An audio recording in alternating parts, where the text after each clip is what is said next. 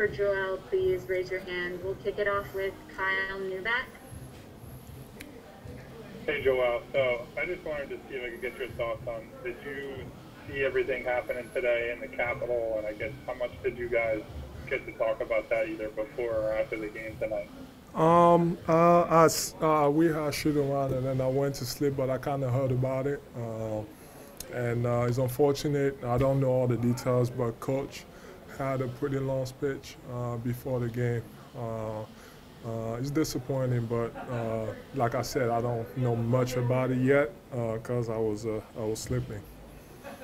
So more to the point about the game, I guess, what do you think happened in the second half that you guys gave up that big, and how did you end up?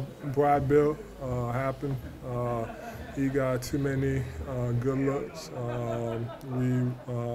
We weren't able to stop him, but we did a better job in that fourth quarter where he only had, 3 points or something like that, or 4. We got to do that all game.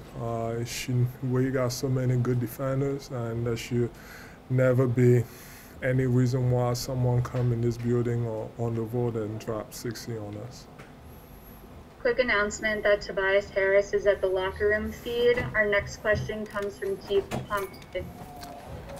What's up, Joel? Can you just talk about the score was 131-131. I think you had a 3-point play. You made 2 foul shots, and you came back with a 3. Can you just talk about that stretch? Well, that paid me to take over the game.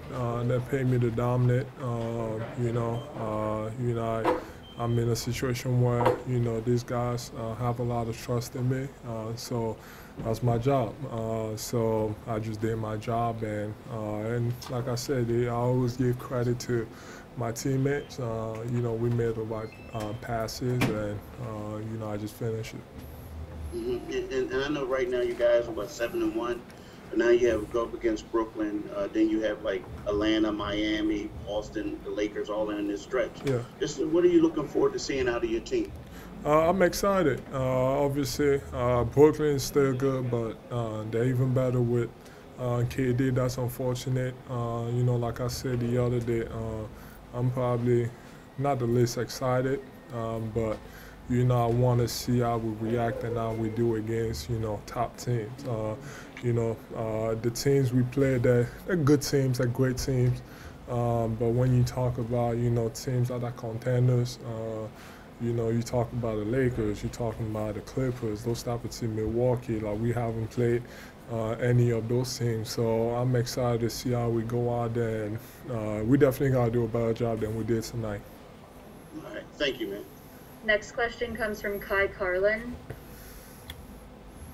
Hey, what's going on, Joe? So I wanted to get your thoughts on Seth. I mean, obviously the guy can shoot the ball. We all saw that tonight, but there were just so many different things he was able to do, putting the ball on the floor. He ran a two-man game with you. How's it kind of been coming along with that? He's been great. He's doing his job, and I don't even know if he ever misses. He started the game 6 for 6 from 3. So that was a great pickup, and I give a lot of credit to Daryl for making it happen. Obviously, with the guys that we have around this year, it's a lot easier than it has been. So it's easier for me, it's easier for Ben, it's easier for everybody. The ball moves, everybody shares the ball, and shooters shoot, and we all dominate. Thank you. We're going to take 2 more questions. First up with Austin Krell. Hey, Joel. So 10 big points tonight in the fourth quarter, and obviously down the stretch you really locked in, drew a lot of fouls. Can you just talk about sort of how you find that extra energy within you to sort of lead the team that way and sort of pull them away and with the lead when the game comes down to it? I like to think that every time I'm on the floor, I want the team and I want myself to be to do the best job possible.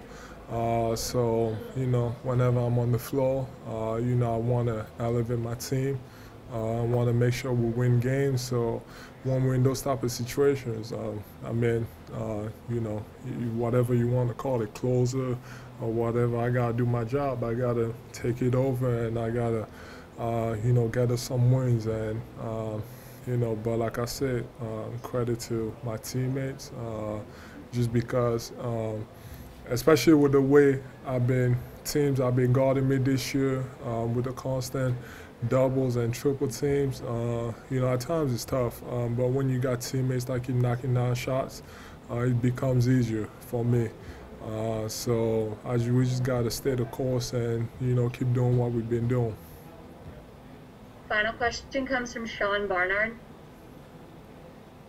Hey, Joel. It seems like you're picking up kind of national traction for being a legitimate MVP candidate. Give us your full pitch and why you really are the best player in the league. We're winning some games. It's too early. I'm focused on, getting better as a team. Like I always say, to be able to be in those conversations, either MVP, Defensive Player of the Year, or whatever those are, you got to win. So, all I'm focused on is, winning as a team. And if it happens, that'll be a huge accomplishment. But the bigger goal is to win the championship. So that's the goal. So we got to keep winning. We got to keep on getting better, and whatever that follows with it will be great. Thank you, Joe. Thank you.